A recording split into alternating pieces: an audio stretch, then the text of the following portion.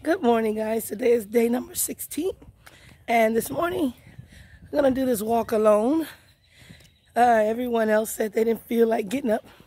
To be honest, neither did I. I did not feel like getting up. But I did it in the name of Jesus Christ. I had to ask for some extra strength. Lord, help me get out this bed because it's feeling really comfortable in here. That pillow was fluffy and I was enjoying it. But I made a true commitment to God to do this 30 days. And by all means, I will finish it in the name of Jesus Christ. Okay. I hope you all are keeping up with your commitment, whatever you dedicated to the Lord. Continue to go forward with. And don't let nothing and no one stop you. Okay? But anyway, this morning, I was doing my studies out of 2 Samuel 24, 15 through 25. And out of all the reading I did, out of everything that I read, what hit me was this one little section. And it says, I won't offer to the Lord my God burnt offering that costs me nothing. I won't offer to the Lord my God burnt offering that costs me nothing. Now, good morning. Now, the reason why that hit me is because I'm like, okay, he's saying, I won't offer burnt offering to the Lord my God that costs me nothing. Now see, if you read back a little bit, they was offering him gifts. They was so happy to see him there. They was offering him gifts and everything for free. They was giving him all kind of stuff for free. And he said, no, I'll pay for it. But even what I pay for, you know, he said, I'm not going to offer burnt offering to my God that costs me nothing. And that took my mind all the way back to Cain and Abel. Cain and Abel. Because I was wondering, is this what happened to Cain and Abel? You know, because how can you take your time to go work in the field and do things and then give it to the Lord and he overlooks it like it's nothing, you know? He looks at it like he don't even count it as a blessing. So that story reminded me of that because I asked myself, is this what happened to Cain? He offered the Lord something that cost him nothing.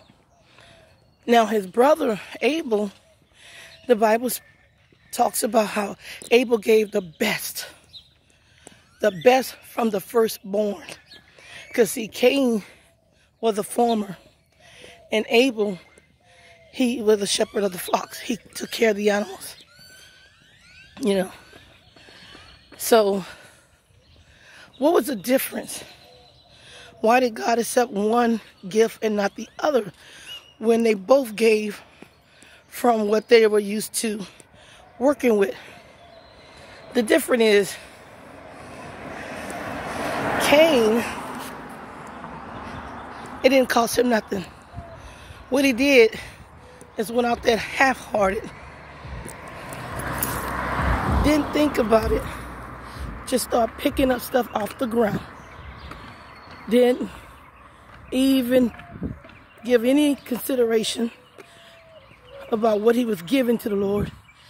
He just like did it half-hearted. Now he gave from the ground, which that's where all his stuff come from. He was a farmer. And we all know former, they till the ground. All their stuff is coming from the ground. So what's the problem? If he's giving from the ground that he's working, he also gave from the bottom of his heart, the ground of his heart. He gave God the bottom of his heart. He did not even take it from the top. He did not even put no thought into it. It was like, here, I don't have time because it's going to cost me to go out there and take my time to walk through this field and pick out what's best for you. Just be satisfied with what I give you. Abel, on the other hand, it said he gave the best. He gave the best of the firstborn. Now, the best part of the firstborn.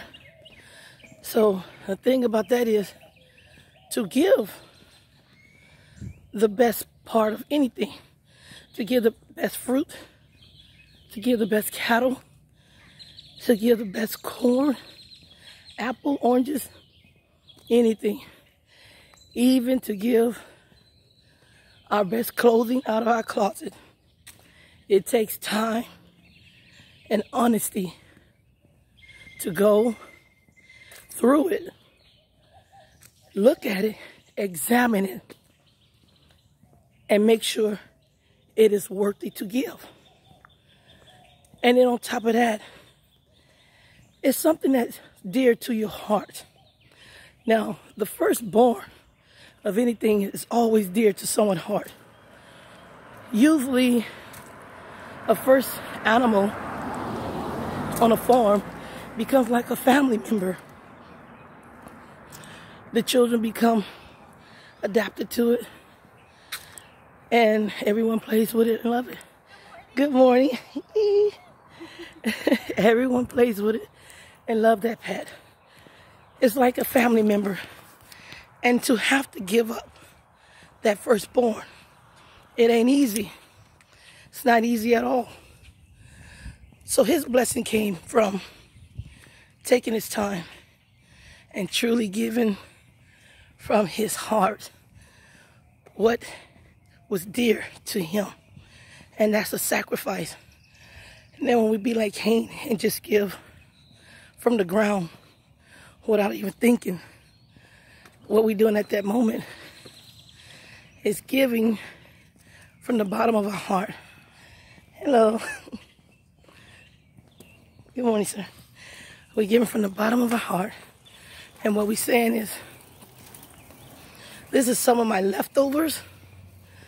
I don't have time to go out here and pick every nice piece of corn. I don't have time to go through my closet. It was so much junk in there. I just grabbed whatever I could and give it to you. That's the reason why Cain give what's not worthy. And so many times, we ourselves do that. Because we think, I'm going to pay my tithes. I'm going to pay my offering. And what we do is say, you know what? I'm just going to throw it in the plate because this is what he said to do. I'm going to just go ahead and give my tithes and offering. And that's a blessing. But that great sacrifice comes from you taking your time to get up out your comfort zone and do something that's going to truly cost you. Give up something that's dear to your heart. It's easy, people, to give out of your house things that you call junk. But it's hard to give out of your house something, good morning. It is really hard to give out of your house something that's dear to you. You know, you can have 100 pair of shoes in your closet and you hear your brothers and sisters saying that they need some. And what you do? Go find the one that you barely wear, you don't care about, and it don't hardly look good to you. Because you know what? I like those shoes, even if I don't hardly wear them. I like those shoes right there. And I ain't gonna give up my best shoes. They cost me too much money. Those are the ones you ought to give up. Those are the ones we're supposed to give up. The one that our eyes see. The one that our eye connect with so tough that it do something to our heart, mind, body, and soul. The moment the Lord said, that's the one right there. Those are the pair of shoes right there. Give it away. Baby, if that's what happened to you, those are the ones. Don't get fooled by thinking you did a great thing by giving her something that did not cost you, that did not tremble your nerves, that did not make you break a sweat. If that item, or if that gift, or if even taking your time to tell someone that you love them, and you know, good morning, and you know in your heart that you and that person don't get along, but God tell you, hey, pick up the phone and tell them, I love you no matter what. Please forgive me no matter what. If you get a little butterfly in your stomach by having to do something like that, if something good gonna make you feel sick, I promise you, the majority of the time, that's what you're supposed to do. Because ain't none of us really gonna want to give up the goods. We're not gonna want to give up the goods. And the Lord knows it. Abraham did not want to just give up his son, but his love for the Lord was stronger than anything, and God knew it. And so, guys, the whole point of the story is make sure your sacrifice is worthy to be praised. Make sure your offering to the Lord is a true offering. Because if anybody else sitting beside you, standing beside you, or watching you, they can think, oh, they're giving the best. Oh, they gave so much. Oh, they did this, they did that. But baby, only you and God knows what that meant to you. What those gifts meant to you. What that time you spent meant to you. You don't want to give up only 30 minutes of a day because you only have 2 hours.